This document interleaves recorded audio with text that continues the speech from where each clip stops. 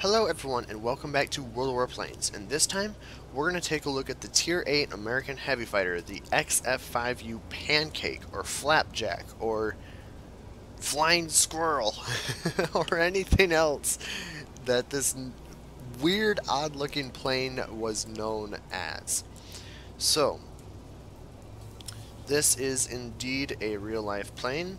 It was designed to actually, or it was planned to be able to go from aircraft carriers to high altitude very, very quickly, and that's why this technology used large propellers and this weird looking airframe to try to revolutionize the way to get into the sky or gain altitude as quickly as possible.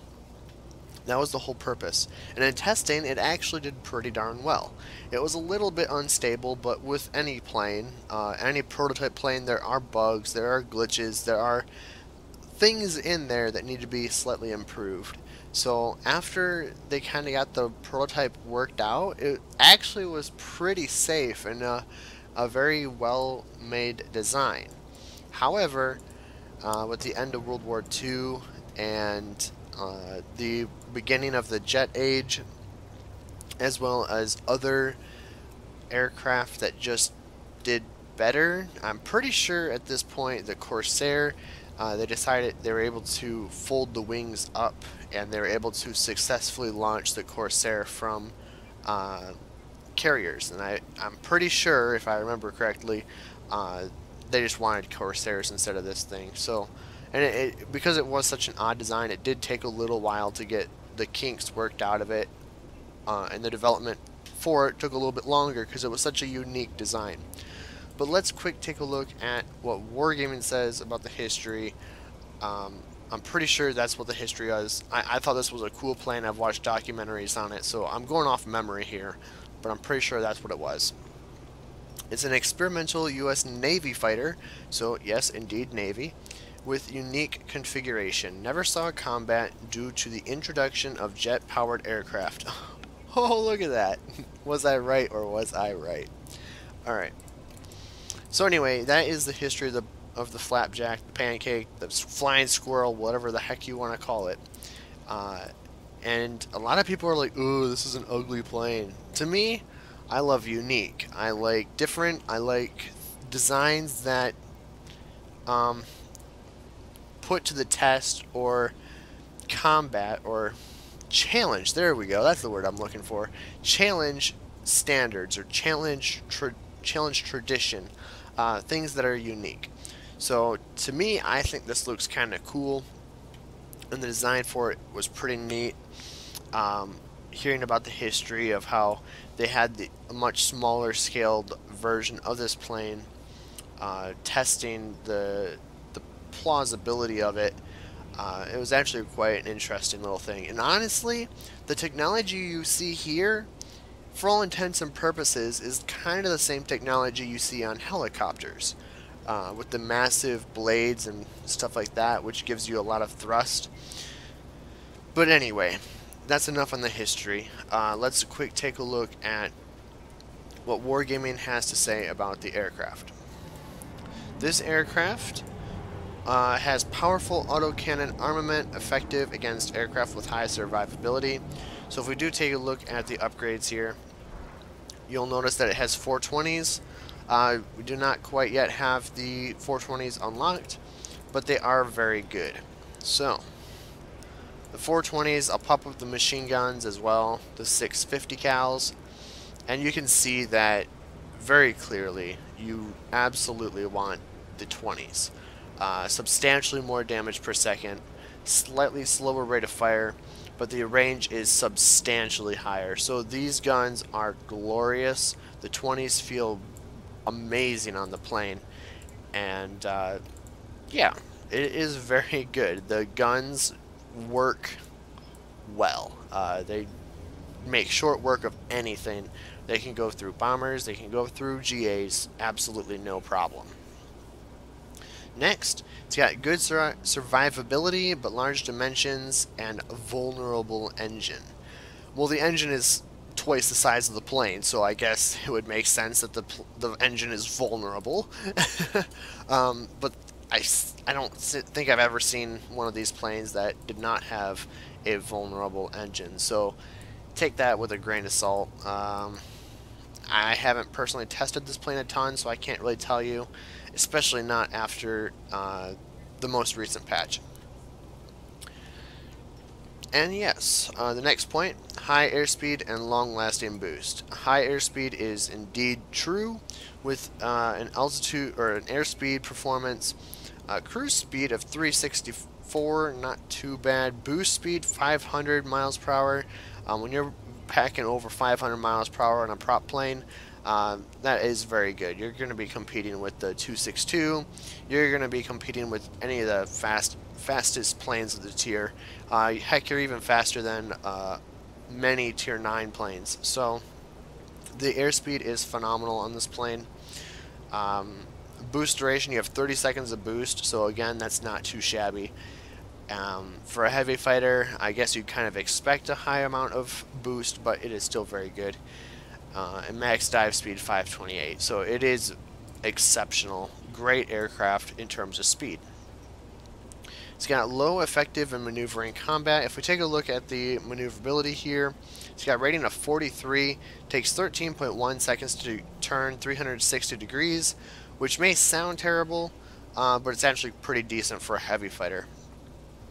You are more maneuverable than most heavy fighters, and especially if you start specializing your plane for maneuverability and focusing on maneuverability, you are going to be just as maneuverable as some multi-rolls. And when you're packing that kind of maneuverability with that crazy of airspeed and the 420s, you're a force to be reckoned with, absolutely. Next, also rate of roll 100 degrees per second. Not very good, but you're not really going to need to use that a whole lot, so yeah. And then a bunch of other random stats that I don't really care about. Next, it's got effective and mid-altitude combat and in destroying small amounts of ground targets. That's where I kind of disagree with it. It is fine in mid-altitude, but this thing really excels at high altitude. Dealing with bombers is literally no problem. But this plane can really be put at any altitude you want it to be. The higher you are, the more planes are going to cost to stall out.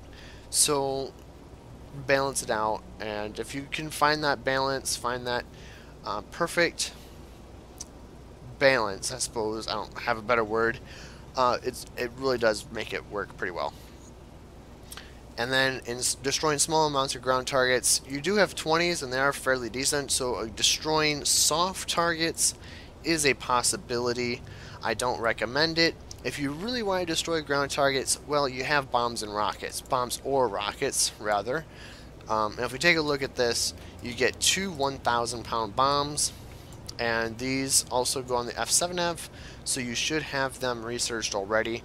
They are fantastic bombs, and for some reason the American planes have some of the largest, most deadly bombs and rockets in the game. So you can get your 2,000-pound bombs. That's definitely the way I would personally go. But you also have a choice of these 2 tiny Tims. So yes, these tiny Tims, they do have 1,500 damage less than the bombs, and they do have a smaller blast radius. But at the same time, I've heard so many good things about these rockets. They're very good against ground targets. However, the tiny Tims, I hear, have their best effectiveness is coming toward human-controlled GAs and shooting them at the ground, right by the GA, and destroying them. That's where these tiny Tims do the best, because they have a substantial blast radius for rockets. They're absolutely massive rockets. So I'm actually going to mount them real quick just to show you how ridiculous those things are. These rockets don't look like rockets at all. They look like torpedoes. They're so freaking massive. But yeah, they are crazy good rockets. You do only have 2 of them, so destroying targets in the air, not so easy. But I hear if you get the hang of it, you can just rocketeer GAs by slapping the ground in front of them pretty darn easily. So go ahead, do some experimentation with it. Me personally, I just like the convenience of bombs, but there is 100% argument material for using the Tiny Tims. So, with that out of the way, that's about it for statistics wise.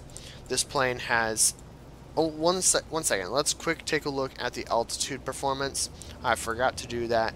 Its altitude performance is 56, but it's got a service ceiling of, oh my word, 13,123 feet. So, I'm sorry, Wargaming, but this should be high altitude.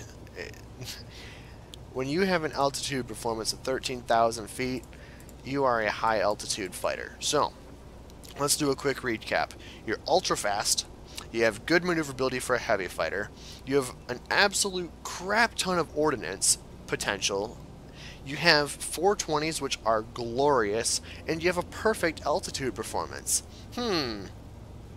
Something sounds strange to you guys? No, not at all. Totally balanced, totally fair.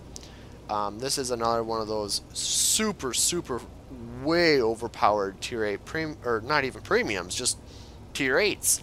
And they really haven't done any rebalancing whatsoever since update 2.0. I don't think they ever will. Let's not expect that. But what is important is that this plane is fun. So if you want something that's fun, get this plane. And that's really about all there is to it. Yeah, it is just that great. It is glorious. When you have a platoon, or sorry, a flight of pancake, flapjack, squirrel, whatever you want to call it, and then an RB-17, you are basically an unstoppable force. There's nothing the enemy team can do to you if you actually try your hardest. So, yeah, clap, clap. Great job. This is one of the examples that Wargaming needs to rebalance it, because this plane is better than the 262. It is better than the P1056. I think that's what it is. Yeah, and in ways, it's better than the Dornier 335. If you have the option of flying this or the Dornier 335, I think I'd always go with the pancake. It is just that much better. Does it tell you the respawn rate of your bombs? That I don't know. Let's see if it tells us. Bombs and rockets. Resupply time, 180 seconds. So it is fairly long. But it's not too bad when you have 2 massive 1,000-pound bombs. Let's quick take a look at what the respawn rate of the Tiny Tims are. 180 seconds. Okay. Cool, cool. So yeah, it's decent. 3 minutes for reload. It's a long reload, but it's okay. These, you won't need to use a ton of them. Because they're so big, you could actually get bombardier with them if you wanted to. So anyway, that's about it. This plane is perfect. It is perfection. There's nothing wrong with it. Absolutely nothing. And if you spec it up for maneuverability, which I do recommend, and I'm not going to go through the equipment that you should put on there because I simply don't have enough experience with it. I don't play this update, this patch, so I can't really go over that. However, we will quick go over the service department and consumables. No, we won't. Actually, I lied. We're not even going to bother with that. I'll let you guys figure it out. I'm sure you guys can figure it out. But yeah, anyway, you do get a paint scheme. I don't know what this is. Oh, wait, never mind. This is a flying squirrel. And yeah, as you can clearly see, it is a flying squirrel paint scheme, and I think that's amazing. So if you do want something fun, this paint scheme looks glorious. So by all means, put it on if you have it. But the free one, it's alright. but at least you're able to mount your beta sticker, which is, I think, the most important thing. And with that being said, let us first talk about, I'm on my brother's account because I actually don't own this plane, as I think I've already said. And the replay that we're going to use for this review is actually sent in by Watt Clown. That's his YouTube name. I don't remember what his in-game name is, but we will see it when I pop up the replay. But my brother did have this flapjack, this pancake, whatever you want to call it, so I came over to his account to do this review.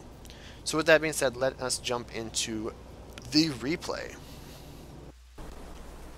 And welcome back to the replay. So, we have the pleasure of watching Sibbo Snake Eyes in his XF5U pancake. Looks like his pancake is specialized, and he also sent me an email with what equipment modules and stuff that he has on his particular pancake. So I will probably put it on screen in post-production as long as I remember, so that way you guys know exactly what he's running with.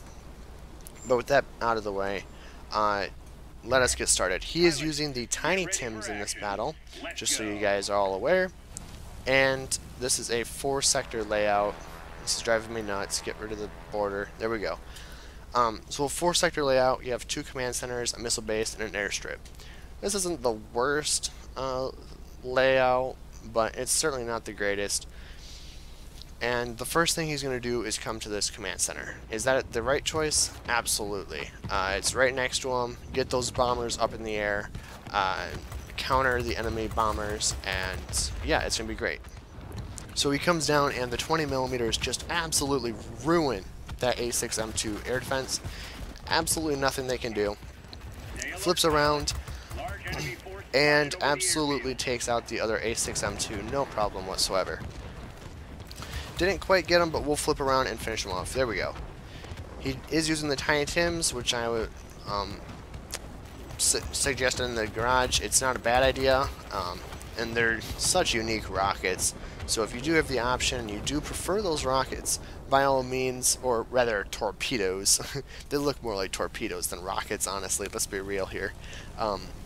So anyway, if you do like those, then sure. And when you do destroy GAs with your rockets, it is very, very satisfying. So absolutely good choice on his part. After he took the command center, he's just going to go in and prevent them from having the airstrip. Another great move. There's lots of targets here, so he can get lots of points. Alternatively, he could have gone down to the missile base, but me personally, and it looks like him as well, going for the airstrip is the choice that he made, which is just fine. He went head on with that heavy fighter, the other, what is that, pancake, and there's nothing that pancake is going to be able to do. He didn't get shots on Sibbo here, but Sibbo absolutely ruins him. So if you guys don't know Sibbo, his YouTube name is Watt Clown, so if you do see him in the comments, say thanks for sending in the replay. I have had this replay sitting in my inventory for some time. Haven't had an opportunity to record until now, so I'm a little bit sorry about that, but here we are. Anyway, that out of the way. Snake Eyes, I'm just going to call you Snake Eyes because I don't know if I'm pronouncing the first part of the name correctly. I'm pretty sure it's Sibbo, but anyway. He's coming after this heavy fighter, opening fire, and not a ton of damage to him, but we're going to keep hitting him. If you guys do notice, his ammunition does overheat fairly fast, or the guns do overheat fairly fast, but it's not too bad, and they do cool down fairly quickly as well, which just adds the whole power of the 20 mils. He's also running a first aid kit, a controls trim, and pneumatic restarter. Same setup I would use, and then he had an extra engine slot, so it looks like he went with the premium engine restarter thingy, which gives you your boost back. That premium one is currently bugged, if I recall correctly, where if you use it, it restores all of your boost and prevents your boost from going down even after the consumable goes on to cooldown. So right now it is broken. If you do want to give it a shot, go ahead and try it out. I don't know if he has, it looks like he has the broken one, but he's not really using it that much, unless the replay is just bugged, which is completely possible. But if he presses the 4 key, I'm pretty sure that's what activates that premium consumable. But yeah, I don't think he's activated it, because especially when you look at the control surface trim where that's on cooldown. So you should use your thing. It's not something that's just automatically active. You do have to manually activate it. So yeah, use it when your boost is gone. You'll get all your boost back. It's broken right now. Anyway, that's off beside the point. After clearing out the airstrip, now he's going to come over to the command center, because that's where the enemies are at. And also, if you guys did notice, the enemies had just about taken the command center, so him coming over here and killing a couple planes over here actually reset it just enough to prevent them from having it. However, the enemies are still trying to take it. They are fighting, and they still haven't taken it all battle, so they're fighting for it. But in either case, getting back on the P51D, absolutely no problem. The McGuire medal is already his, and getting those 2 kills has reset the command center. So that's great. If I was in this situation, I probably would have done the same. But at the same time, you gotta look. Oh, there's the Tiny Tim, just absolutely ruined it. So he did show off the Tiny Tim a little bit. He didn't attack anything major. Those were just kind of very soft targets. I'm sure the Tiny Tims would have been able to destroy something a little bit heavier, but he just wanted to get those Tiny Tims out to keep it reset a little bit. He's got somebody on his tail. Nothing he can really do at this point. He's on a boost. He can't really do anything. Use your consumable. You'll get your boost back, but he hasn't used it. So anyway. And he is playing low altitude, which I don't highly recommend in the pancake, but at the same time, the pancake does everything. So being at low altitude doesn't really matter. You can be low, medium, high, it just doesn't matter. You can perform at any altitude. And at this point, he's almost got the command center, and that's why the enemy team hasn't gotten any sectors. So taking this command center as well might end the battle a little bit too fast for my liking. So if I was in this situation, I probably would have just gone and defended the airstrip some more, but he took the command center, no problem with that. And this game is basically in the bag. At this point, he just needs to farm up as many points as he wants, because the enemy team just cannot do anything. The pancake is preventing them from being able to do anything. They almost have the airstrip, but thankfully the enemies do not take it until Snake Eyes respawns, and he comes back over, and he's going to see if he can flip this airstrip back into a blue favor. That Yak 9U unfortunately was killed outside the cap, so it did not count, and so was that 109G. But the enemy team still hasn't flipped it, so it's not a huge deal. And boom, there goes the pancake. 3 very quick kills right in a row. They're all lined up, just one after the other, after the other, after the other. 15,000, 16,000 personal points. He's got the ace medal, so he's on a roll. He got flames in the sky. It's squall line, so he has to be careful. And the P51D is just dead. You got the Avenger, you got the Guardian. He's basically getting all the medals you can possibly get.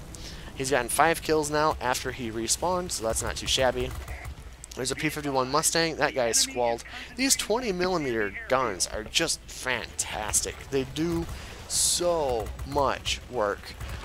This pancake is probably the best Tier 8 heavy fighter in the game currently. It probably always will be, because wargaming doesn't ever change, do they? They don't rebalance vehicles at all. So, anyway. This is a fantastic plane. If you do want something fun, pick it up. They still have 3 sectors. The enemy has nothing. The battle's almost over. He's going over to their spawn to, you know, get a little bit more points here. He shoots at the IL-8. Oh my word. Almost one passes the IL-8. Absolutely ridiculous. It doesn't quite get the kill. He got major contribution though. And what are we at? 597 and... done. Battle over. So that was a fantastic display of the pancake and what you can do. He got the Conqueror, McGuire, Ace, Winged Legend, Kazabdub. What is this one? Something Guardian and something else. So anyway, thank you so much for watching, everyone. I hope you enjoyed. Thank you so much for sending in the replay, Snake Eyes. If you catch them in the comments down below, say hi to Watt Clown and thank him for sending it in. And anyway, thank you so much for sending in the replay. If you guys also have replays, send them in, and I very well may use them in a review. And with that being said, send in replays to princehyrule@gmail.com. Have a great day, and I will catch you next time.